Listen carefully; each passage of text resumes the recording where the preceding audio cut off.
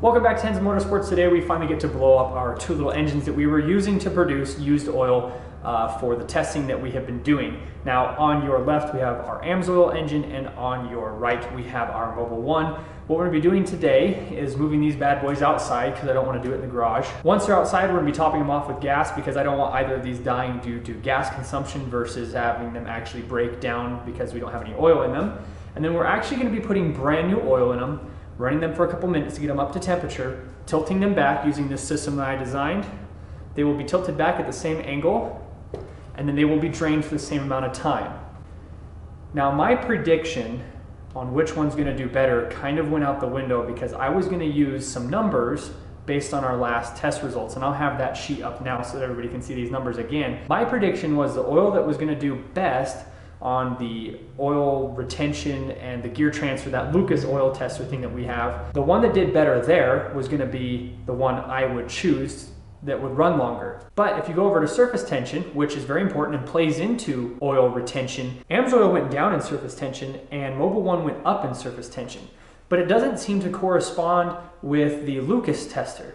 So I really don't know which one's going to do better. I'm going to put my bets on Mobil1. Now what I want everybody to do is go down in the comments before anything else happens, go and guess based on the numbers that you're seeing here, which one do you think will last longer. Now the other thing that I want to go over real fast is both these engines will be ran on high with the choke off, just like I've been running them to get the used oil. So they'll be back in the same position. Both engines will be running the same RPM. I'm going to be setting up a timer for each engine. I'll have two timers going so that I can see which ones are going down. Now, one more thing before we move this outside. I am really excited to get this done. So it's difficult to record this little section here because I really want to get these outside. But I am going to be giving the engines a chance to restart. I'm only going to be doing it a couple times for each one. So if one engine stops running, just to make sure that it's not actually dead, I'm going to pull on it 5 times. If it doesn't start in 5 times, that's it. If it does start back up, that 5 times reset. So if I have an engine go down, I'm going to mark the time that it went down. I'm going to try to start it. If it starts up and goes down again later, I'm going to give it 5 more pulls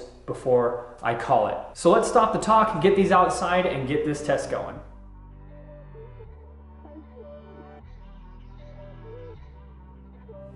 All right, so we got 1 cup of room temperature oil. I got that out of the house. And then we topped off the gasoline. We're ready to start these up. We'll be running them for just a couple minutes to make sure everything's all up to temperature. We'll be draining them and starting them back up, and that's when we'll start our timer. The other thing I'm gonna go do is grab a fire extinguisher.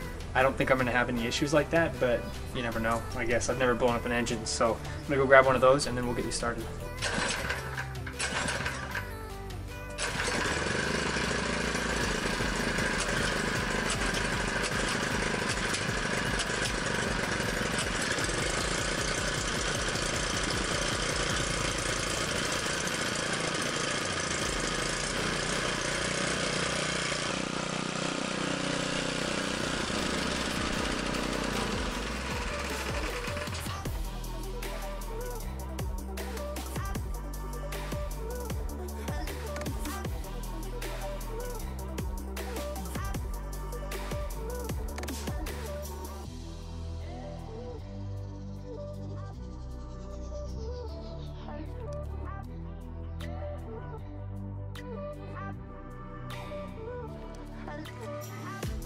All right, so we got both engines draining here. I'm gonna give them about 5 minutes or so to drain.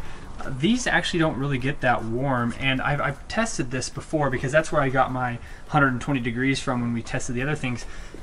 These engines just don't get as hot as a car engine, and I think they're just smaller engines. I just don't think they get as hot, so I can actually touch this. When I was testing it, it was only about 100 degrees or so. These are like 120 or 130, so I'm gonna give them a couple minutes. So I'm gonna go hang out in the garage for a little bit while these drain, enjoy the warmth until I've got to come back out here and watch them die.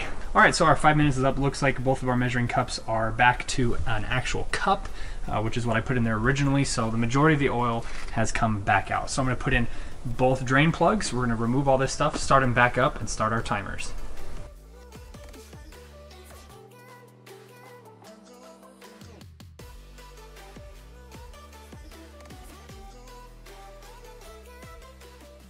All right, so I moved this plank down from the top to the bottom so that I don't have to worry about these vibrating off. I tried to use some clamps to keep them on the sawhorses and it just didn't work. So we've got it moved down. I'm going to start the timers and start up the engines.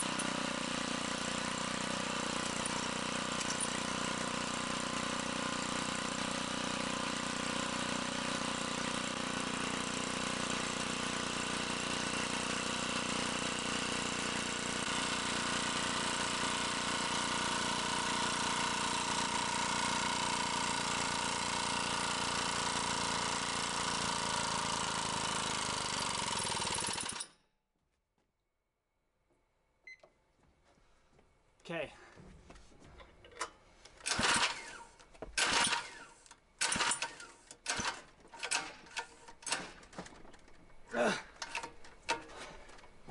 That's time.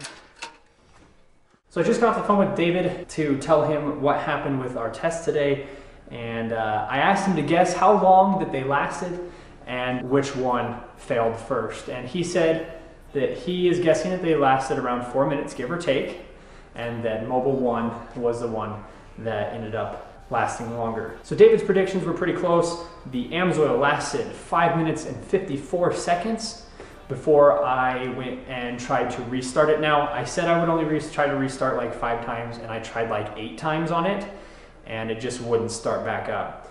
The Mobil1 lasted almost 2 minutes longer at 7 minutes and 42 seconds. When I went to go turn over the Mobil1 engine, I got about 2 or 3 cranks on it, and then dink, it stopped.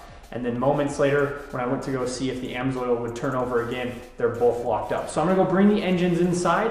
I want to see if when they cool off, maybe we can get them to turn over a little bit more. But there you go, there's our results. Amsoil at 5 minutes, 54 seconds, and Mobil1 at 7 minutes, 42 seconds. All right, so how did everybody do? Did you guess correctly? I had the right engine, but I had the time way off. I was thinking this was gonna take like 15, 20, 30 minutes.